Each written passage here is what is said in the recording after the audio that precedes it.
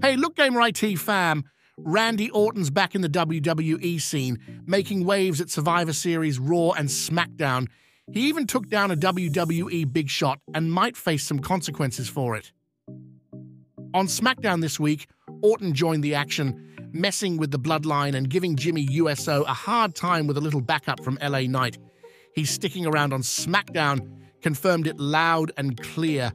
Plus, he pulled off his signature RKO on Nick Aldis, earning cheers from the crowd. But hold up, the SmackDown GM isn't thrilled about Orton's moves.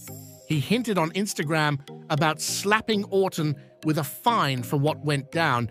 Now we're left wondering how WWE will play out the feud between Randy Orton and the Bloodline.